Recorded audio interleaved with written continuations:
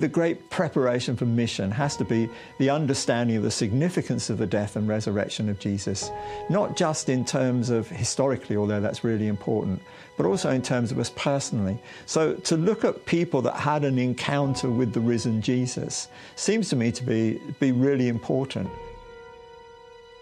We often tell the story about Peter being turned around as he walked along the shore with Jesus, and we look at how Mary was there with Jesus at the empty tomb, and yet it's to try and focus on the risen Jesus rather than just on the disciple. To have that kind of understanding that the risen Jesus wants to meet us in the same way today seems to be absolutely the best way to use that period. In some ways, I just think we do great build-up for Christmas and a great build-up for Easter. And I really think we need to do a great build-up for Pentecost as well, focusing in on the resurrection and the reality of what that resurrection can mean for each one of us. A couple of years ago, I wrote a book which actually looks at each of these resurrection appearances and sets them in a little bit of context, so you get an understanding of what was going on at the Last Supper, and then we move on through the whole event of the Easter story, but then we moved to all of the resurrection appearances, and it was just great writing this book because I just got a real sense as I was writing it of the reality of these relationships that were sometimes just very brief encounters but transformative encounters.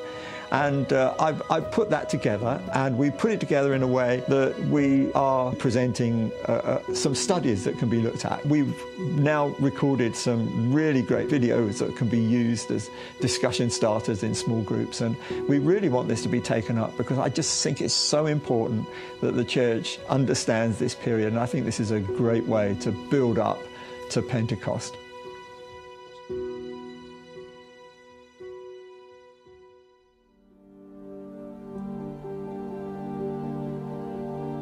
There are places that we come across in the present that make us think about the past. We wonder about what historical facts are related to them. But there's no greater historical fact having an impact on the present than the death and resurrection of Jesus. So Jesus, before the church was birthed, bringing them out to this mountain and giving them a global vision that the gospel was to go into all the world.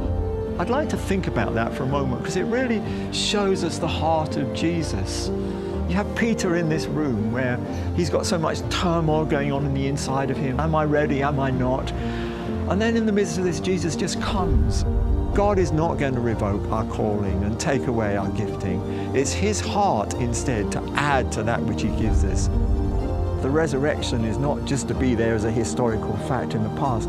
It's to impact the present because it's impacting our lives. Because I live.